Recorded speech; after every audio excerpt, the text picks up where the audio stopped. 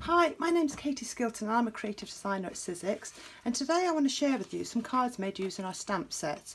So these are lovely sentiment stamps that we've released in chapter 2, and what I've done, I've actually heat embossed them using white embossing powder and inked over the top, and it creates a lovely resist technique. So if you're new to stamping, quite often you're only using black ink with them, so I just wanted to show you a different way to kind of get a different look with them. I think these are really cool, really summery.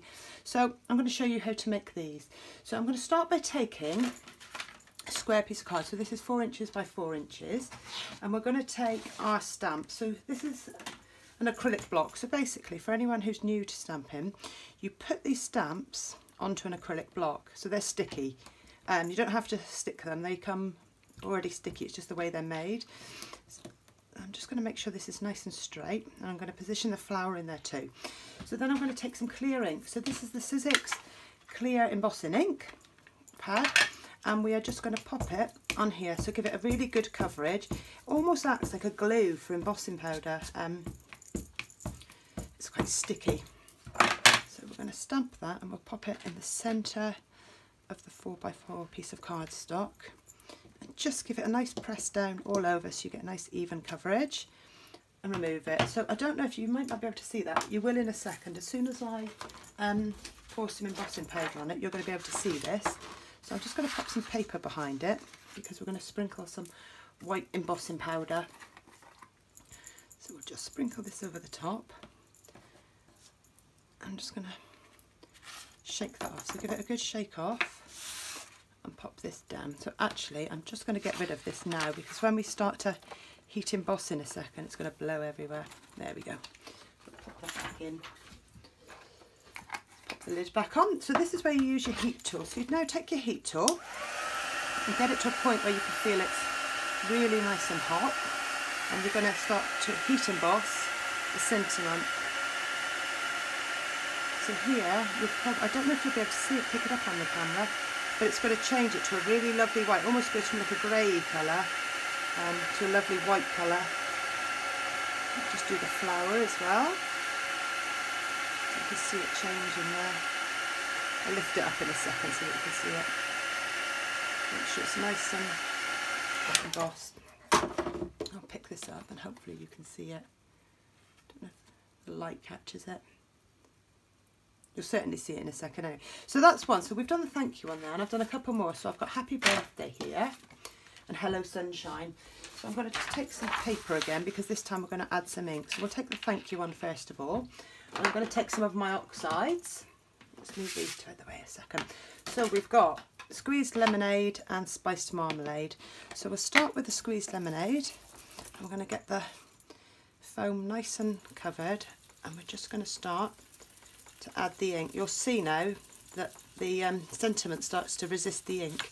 What we'll do at the end is we'll give it a good rub over with a cloth to just wipe off any ink, because it's kind of got that shiny surface. The ink won't settle into it, so we can just wipe it off.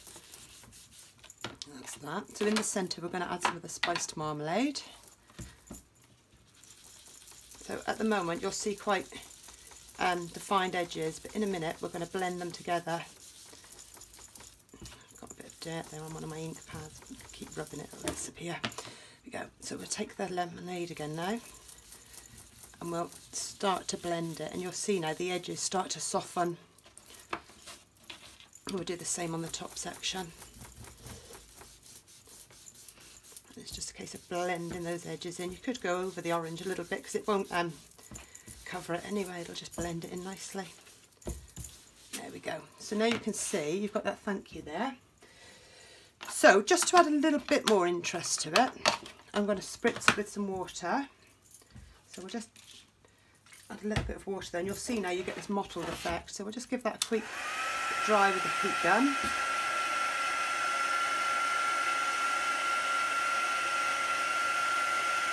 Just dry off all those water splats.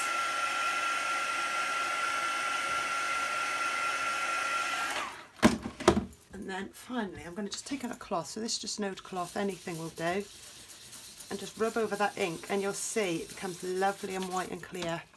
So you can see now you've got that lovely sentiment shining through. So we'll do it with the others as well. So we'll take the hello sunshine, and we'll use some different oxides this time. just remove my sponges because I keep them attached to the bottom of my ink pads. Actually, I keep all my sponges attached like this, so I know which one goes with which. And I find that works really well for me. So just some little Velcro pads. So again, now we're going to start this time with the twisted citron, and we're just going to add that to the edges.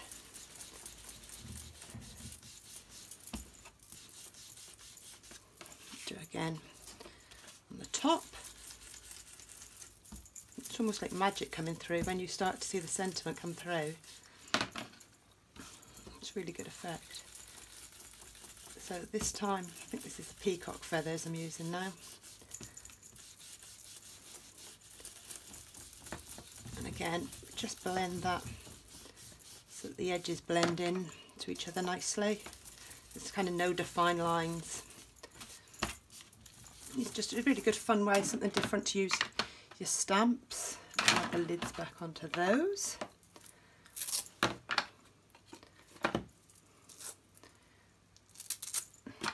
There we go.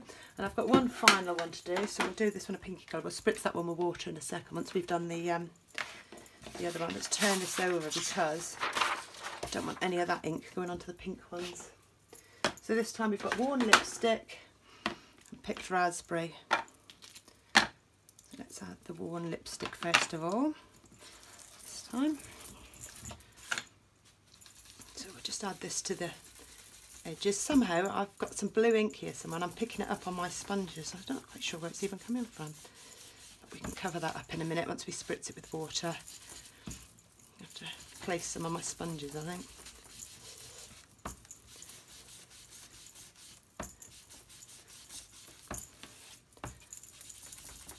Keep going over the top, it will eventually fade.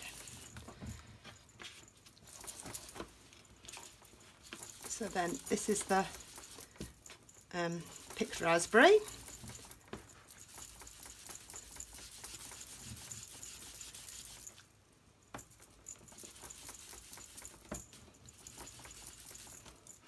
It's quite annoying, that blue mark, but shows we're all human. There we go. So we'll pop those there and we'll give these a little spritz with water.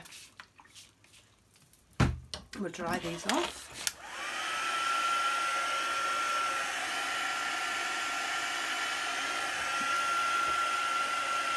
It's a lovely effect. I love the mottled effect you get with this.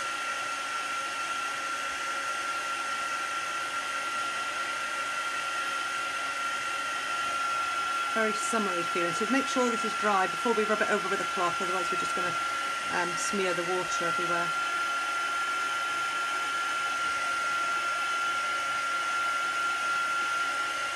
Good dry, there we go.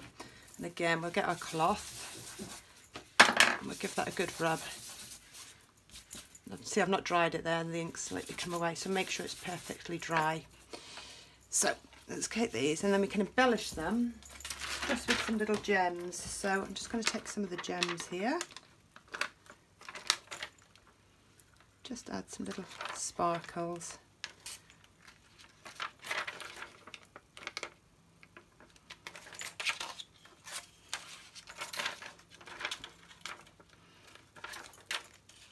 Gives it that nice finishing touch. So once I did that, I've literally layered them on to some white card blanks that are just slightly larger, so it gives it a nice white border around it. And I'll pick these up to show you in a second. Let me grab these. So these are the ones that I was showing you earlier. I'll move these out of the way a second because they can be put onto cards in a second. So here we go. So these are the ones I did earlier, and you can see I've just layered them so there's a slight border around the card. And I think it just offsets the white sentiment on it. But really fun way, and they're lovely and raised as well. So when you've finished them, give them a nice clean off, you've got that lovely raised effect. Really good. I think if children like crafting, this is quite a good fun way, because obviously, you know, they like stamping and they like the kind of magic effect that you get from it. So it's always worth a try. Obviously you can do these with lots of your different stamps. We've got lots of different stamps. If you do make anything, share them with us. We'd love to see them on Facebook, on Instagram. Share them with us. Make sure you tag us in them and we will have a little look at them. Thank you for watching, and I shall see you again next week. Bye.